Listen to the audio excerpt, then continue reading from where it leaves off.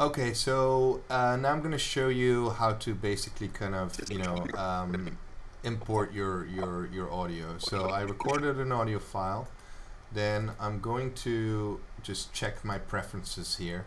I have put my folder somewhere else, so I'm actually going to switch this off. My default replicant folder is in Documents, and you see here is a folder called Audio. So the file that I recorded, I put in here. Hello. So this is what I'm going to load in now. So make sure that my path is on default. What I'm going to do now is I need to use this character here, or it can be any character obviously, but I'm going to have him selected. I'm going to add him to the track, and then I'm going to add a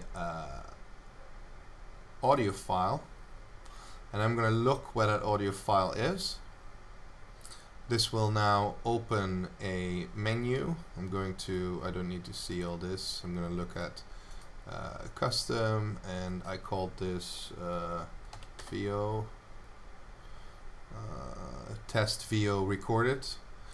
I'm going to put refresh here. This will actually load this into the program, and then depending on where my timeline scrubber is, this will now be added to this track. So here you see that this is now added, so if I play it back, you'll hear it. Hello, this is a test recording to show you how the... Okay, I can turn up the volume. Well, it's probably a bit too loud. Lip sync works from a user record. So now all I need to do is right click here, edit, and then you see you have a lip sync target. I need to know how this guy was called. He's called Ethan Harper. I select this. You see that this is now active, and when I play this back now. Oh, this is a test recording to show you how the lip sync works from a... So this is now only doing the mouth, right? So you can either, if you want to have facial animation on top of this, you can either record that, so you add a facial animation track, and you can basically use your phone to record it. Or if you don't have that, you can go to face animations, and let's say I want something happy. I can just take, you see, like you get a preview here when we kind of hover over this.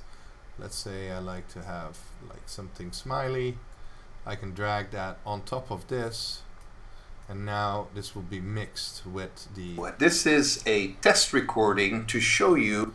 If I want him to be sad, let's say we take something like this. You can see preview here. Let's say we like this in pain. Now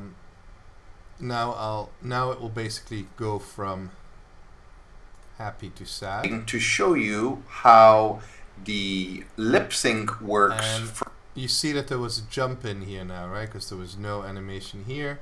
But what you want to do in that case, you want to change the expression. You can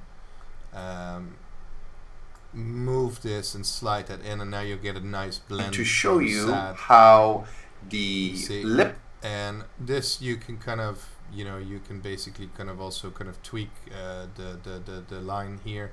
You can make that longer. Yeah, there's a lot of options with this.